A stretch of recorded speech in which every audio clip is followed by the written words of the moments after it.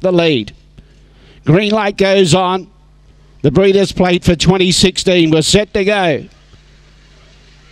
Away, Team Roper did bump on the outside with Pennymaker, and Harbour Master looms up on the outside of Wilburbeast. Wilburbeast has got the lead, but Harbour Master looking really good. Third placing Dakota Barbie. Then behind those, Colombian Flames making ground. Then in turn behind those on the inside was Pennymaker, Paddy McBain. They bumped. They're at the tail. Team Roper's back there with Gary McBain. Harbour Master still hasn't caught Wilburbeast. Wilburbeast in front. Harbour Master down the outside will get there. Harbour Master beats Wilburbeast. Third placing Dakota Barbie, then Colombian Flame. Following those through was Pennymaker. Paddy McBain was near the tail end of the field with Team Roper and Gary McBain, and the time is 29.76 and a great double for Kieran Corby.